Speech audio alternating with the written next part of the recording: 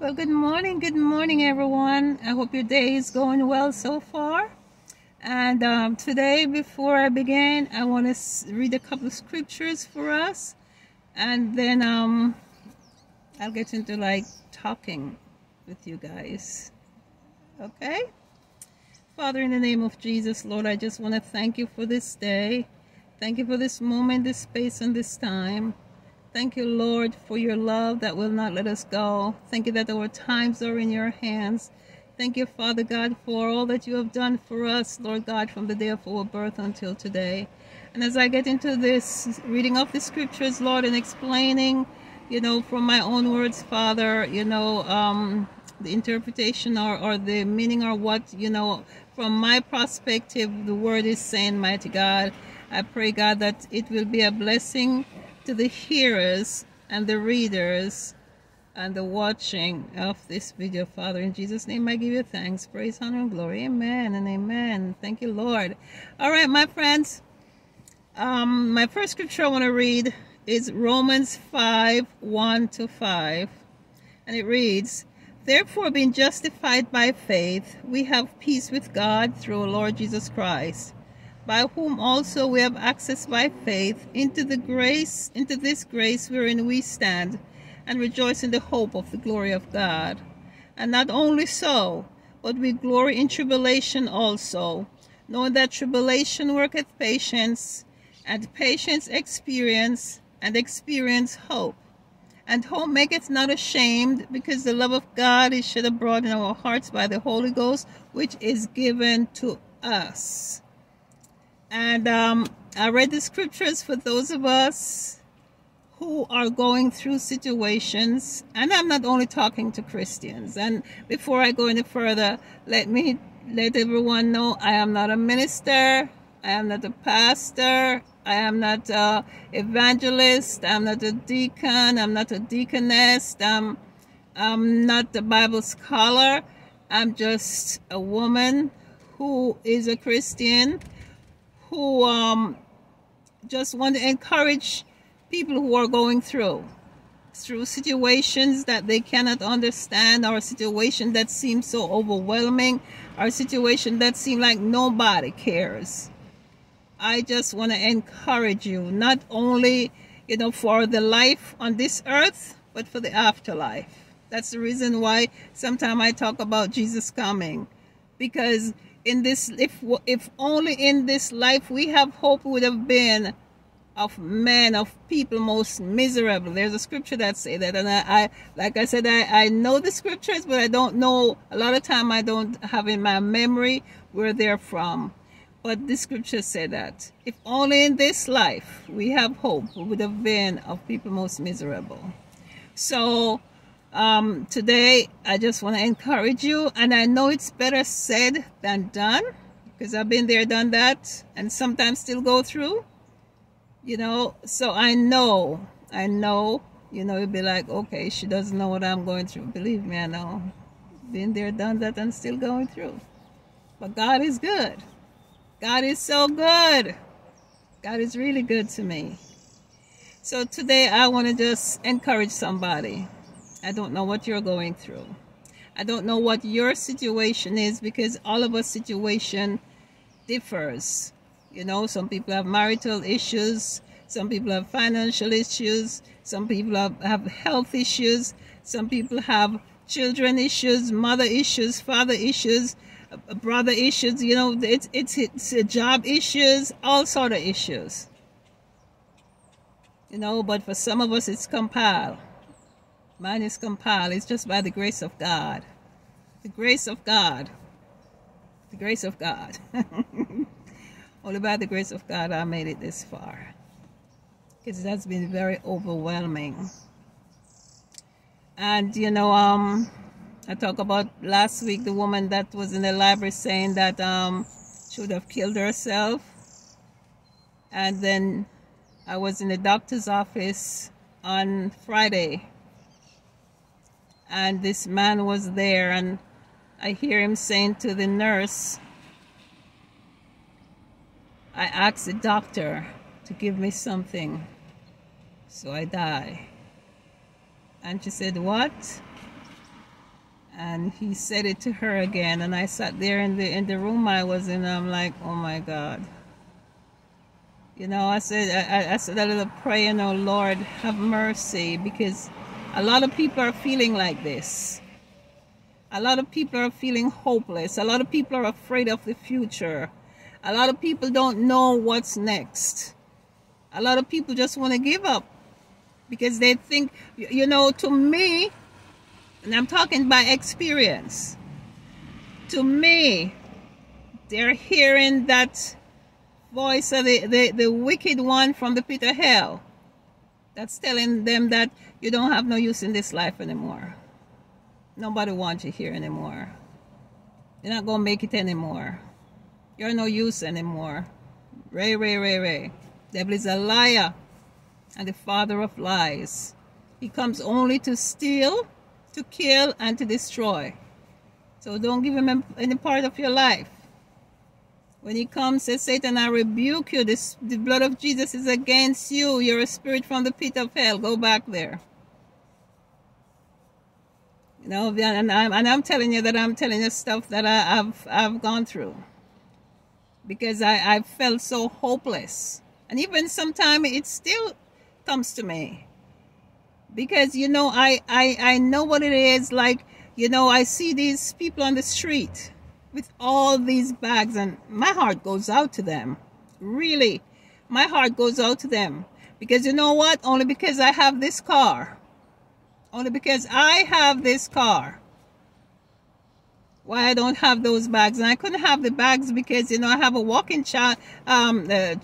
You know, a walking problem, you know, from after that accident. So, you know, I know I would have to maybe go home to Jamaica and just stay out there, or, you know, let them put me in some home or something, because I know. So I pray for those people. And I pray for people when I hear them say they want to kill themselves. I have a sympathy in my heart for them, because I know the struggles are real. I know when you're sick, there's no one there to help you. I know it. So I'm saying, been there, done that. So today, my friends, I just want to let you know that even though dying might seem like you're gone from this life where there is trouble and situations you can't handle, trust me, you don't know where you're going, because it's no sweet by and by, just like that when you die like that. You know, it's not. And I'm just telling you up front. Like I said when I come here, I don't want to. I don't want anybody to think I'm judging them. I don't want anybody to think that I'm throwing words at them. I don't want anybody to think that I'm rude. I don't want anybody to think nothing bad of me. I just have to tell the truth. I can't water it down. I can't tell you any other way. I just have to tell you the truth. If you take your life, if you kill yourself, you have no more repentance in the grave. You're gone. Straight to hell. And I'm telling you like it is. I love y'all, but I have to just be straight up and just tell you. I'm not going to play games.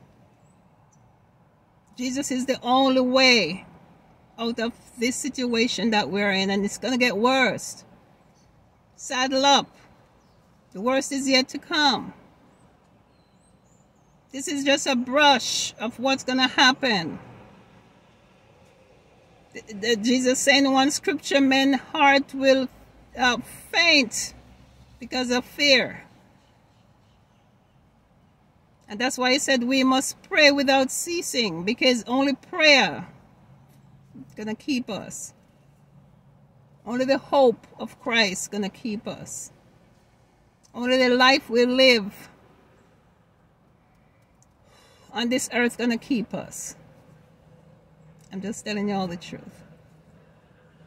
You know, some people are running away from it. They're going to other churches that preach this sweet message, you know, like we're going to be on this earth, you know, dancing and, you know, twerking or whatever they call it.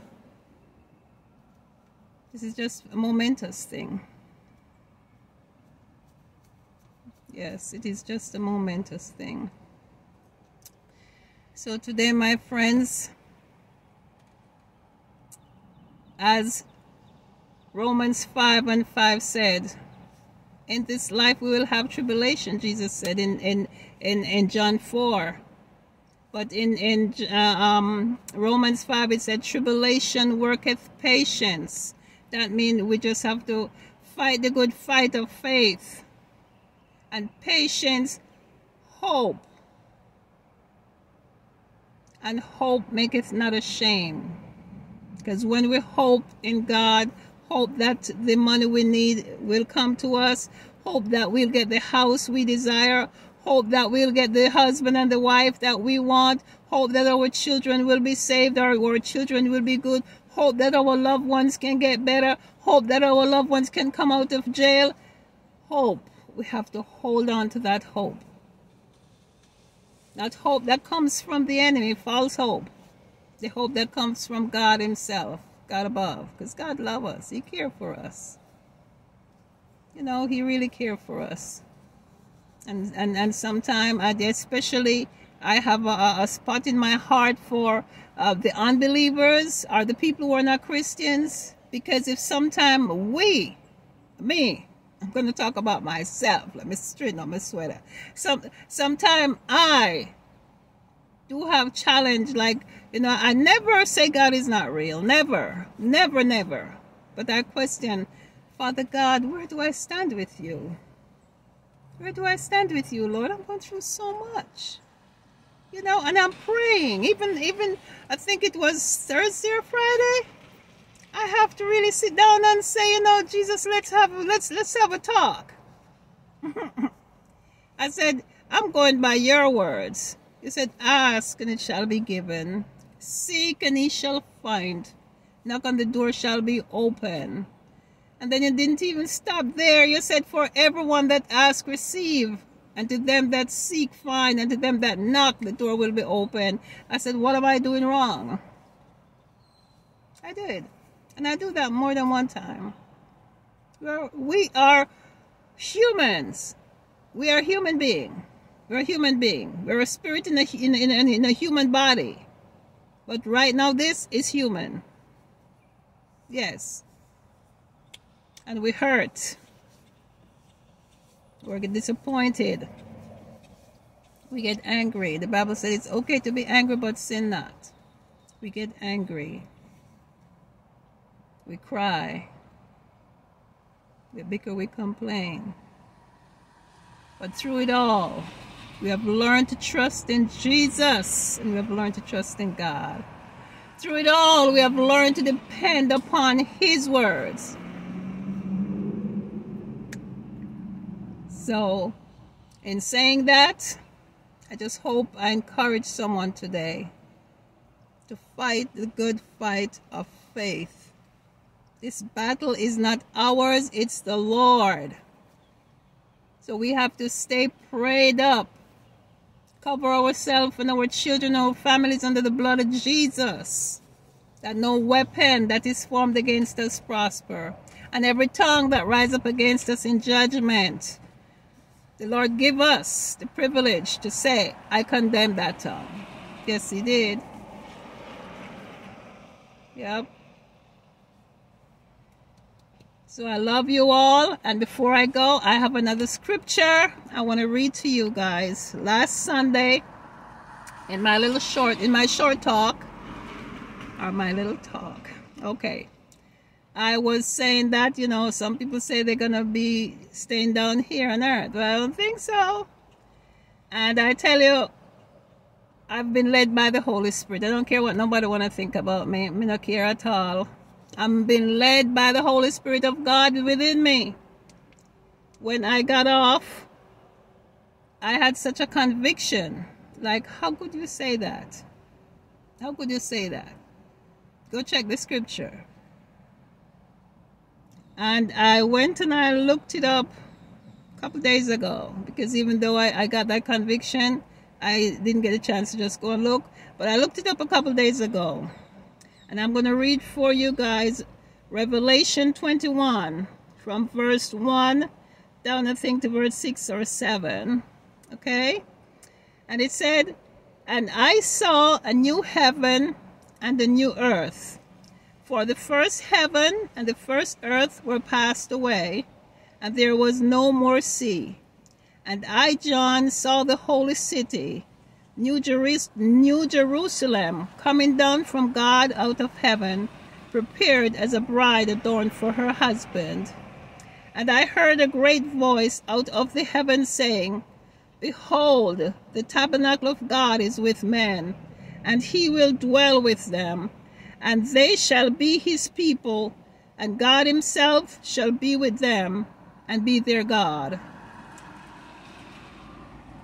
And God shall wipe away all tears from their eyes, and there shall be no more death, neither sorrow, nor crying, neither shall there be any more pain, for the former things are passed away. And he that sat upon the throne said, Behold, I make all things new. And he said unto me, Write, for these words are true and faithful." So I'm going to stop at the 5th verse. See? So last week when I said that, and I said, I'm not no Bible scholar, so, I can say some things out of place, but then I rely upon my Holy Spirit, because this is the second time, to come back and kind of condemn me. That how could you say that? That's not right. You didn't say that, right? So, I went back, I looked it up, and I said, today I'm coming to tell you all, yes, there will be a new heaven and a new earth. This earth will be gone. This troublesome place here won't be no more. But God is going to replenish the earth. Some people would be saying, how is that going to be done? Well, he built it in the first place. He created all this.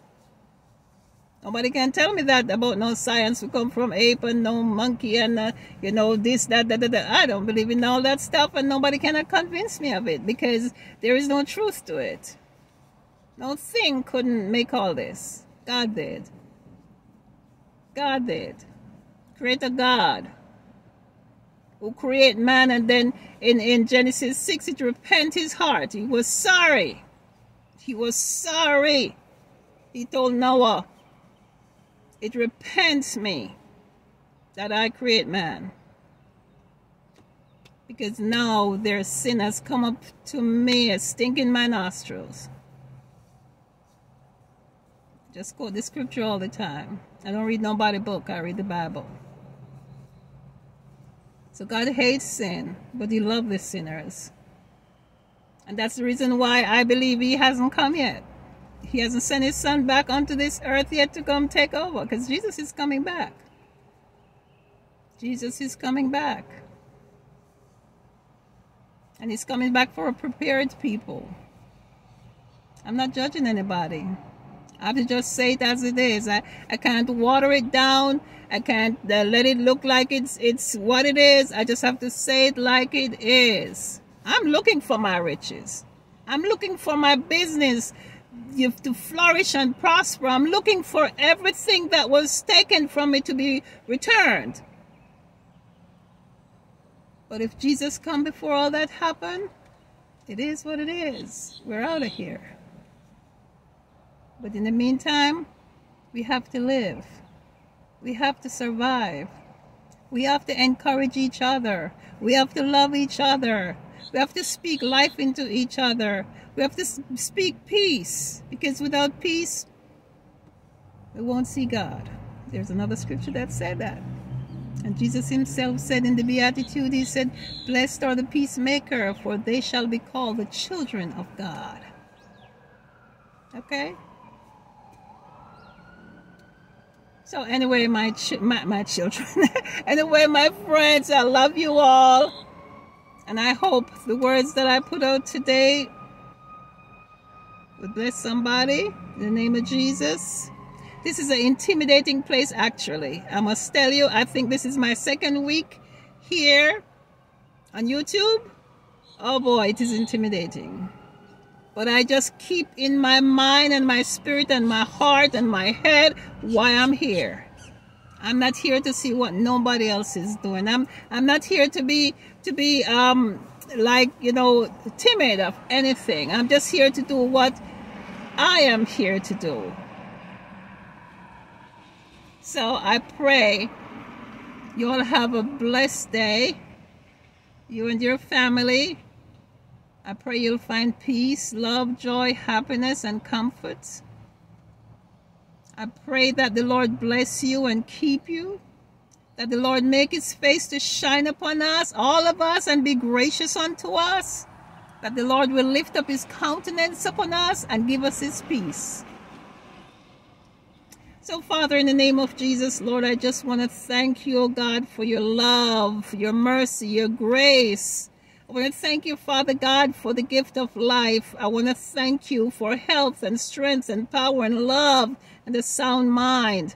I want to thank you for wisdom, knowledge, and understanding. I want to thank you, Father God, for this big old universe, this earth, mighty God, that you see fit, Lord God, to put us human beings here, Lord. And even though, Father God, it's painful for you, Lord, to watch and to see, because you do away with a whole nation before with Noah. And God, it's just a shame, Lord, that the same things are coming back again, Father God, that it's been a stench in your nostrils, Lord. And because of that, Father God, you are coming back. But Lord, every time we see the rainbow in the sky, God, you created the rainbow. You did. And you said this is a covenant between people and you, God, that you will never destroy the earth again with water. So, Lord, we know you're a covenant-keeping God, and you keep your covenant to thousands of generations.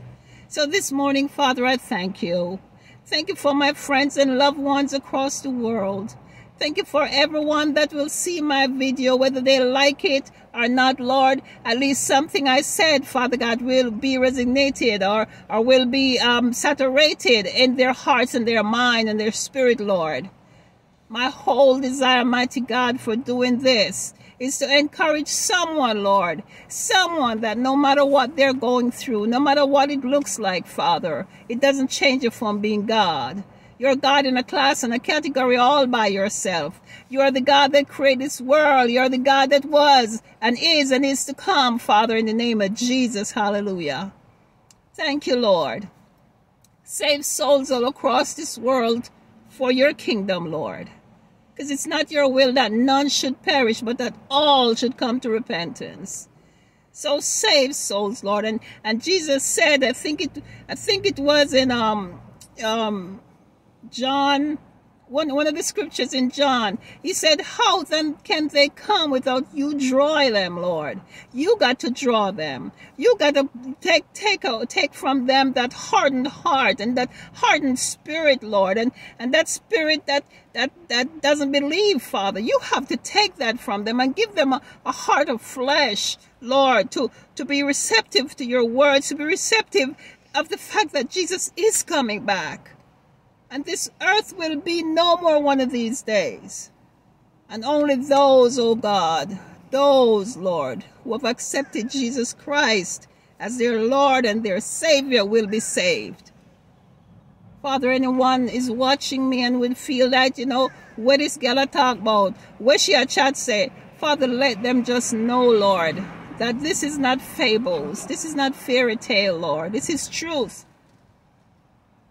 I love everyone, Lord. You know I'm a people person. I love everyone. Just like I desire for myself and my children and my grandchildren and my families, Lord, I desire for all the families of the world, because that's what we are. One big God family. So, Lord, I thank you today. Give your angels charge over all of us to go before, behind, above, beneath, and around us, God. Cover us on every side. There shall no evil befall us, neither shall any plague come nigh our dwelling, mighty God. We have to believe that no matter what we're going through, your words will never return unto you void. You said that. So I thank you, Lord. Thank you. I'm grateful for this day, this moment, this space, this time. Thank you, Lord Jesus, that because of you, all things are possible to those of us that believe. Thank you for your life that you gave in exchange for us to be redeemed from from death and hell. In the name of Jesus, Lord, I thank you.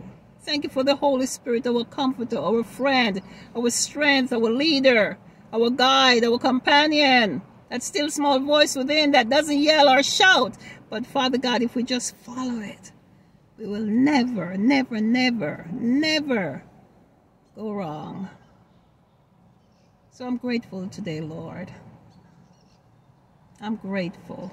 I'm truly grateful. In Jesus' name, I give you thanks, praise, honor, and glory. You're worthy, God. You're worthy of our praise. You're worthy of our praise, Lord. You're worthy of our praise, Lord. Amen. Amen and amen. All right, my friends, God bless you all. Until we meet again, shalom.